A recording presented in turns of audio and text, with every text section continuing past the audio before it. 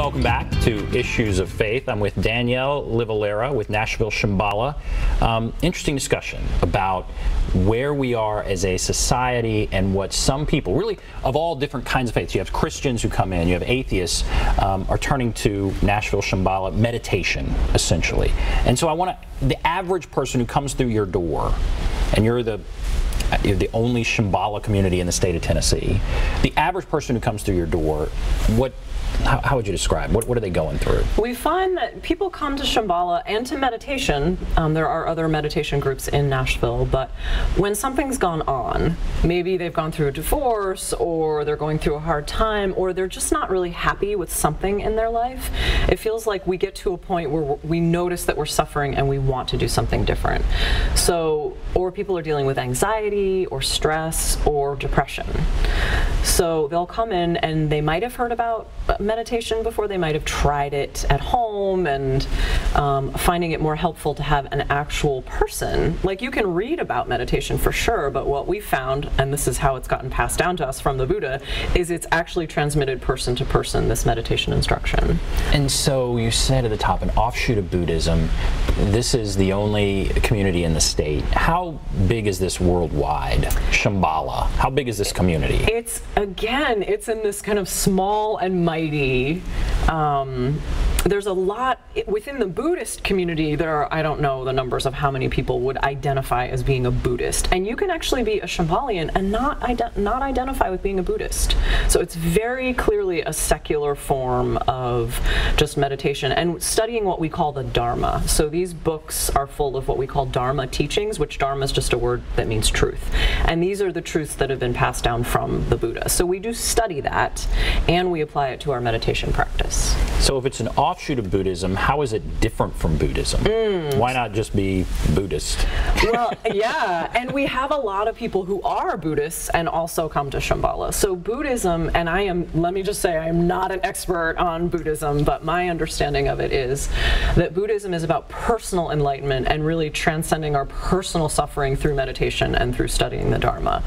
With Shambhala, there's a second step that's more of a social enlightenment, really wanting to take this out into the world and into the community and create a new culture, really, is what ultimately, and it's not a culture of Shambhala where everyone believes in Shambhala. It's that everyone knows that they're basically good and is living in the present moment. They're not reliving the past, they're not worrying about the future, they're here now.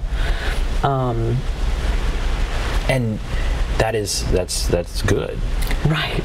Do you feel like, are there people that are skeptical when you say everyone is good? You know, how do you get past that skepticism?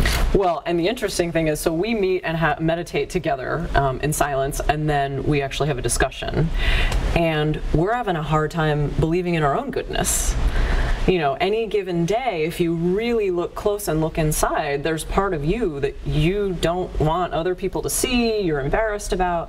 And so we're creating a community where it's okay. You can be cranky. You know, we kind of joke, like, show up as you are. You don't have to show up and put your mask on.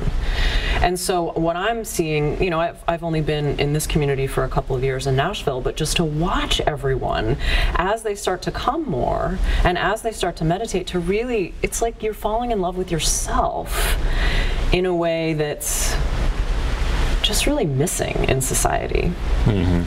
And so this it's primarily meditation. Yes. Sounds like there's discussion as well. But how is this different? Are there different types of meditation? There are many. There are probably so how is different this? kinds. Yeah, how is this different than any other meditation? A couple of differences are, the whole technique is grounded in this idea of basic goodness. So bringing your body to it as it is, not suffering, you know, not being in a very stiff, rigid posture, but being relaxed, making peace with your mind. Your mind is going to plan the shopping list and relive a conversation that you didn't like the way it went, and that's just natural, and it's just accepting that. So the practice is grounded in basic goodness. Most meditation, there's an object of focus. In Shambhala, it's the breath, so you're really just coming back to feeling your body breathing. And then what's a little bit different is we actually meditate with our eyes open, which can be, sometimes people are surprised by, and I get a lot of questions, you know, why do we do that? We want our meditation to actually be preparing us to go out and interact with the world. if we're like, I'm meditating and my eyes are closed, then it's a different experience than, oh, I'm actually feeling present and here with you now. And so how important is it to meditate, you feel like, as a group? And is it better as a group, or is it better alone? I find both are true. I know for myself personally, I do meditate every day, and I use meditation when things are coming up that I'm stressed about, like maybe coming here and walking around the studio and doing some breathing as we get settled in. And then to come together with the group it's actually really deepened my practice, because when there's something powerful about, 30 or 40 people sitting in a room and literally all just meditating, like the energy in the room is really beautiful and intense and grounding. And then we get to talk about what's come up, and so we've been learning and growing together as a community, which has been really, really beautiful. So, all right, you said you came to the community a couple years ago. Mm-hmm. You've taken on a leadership role. Mm-hmm. What, without, you don't have to get too, what was your journey?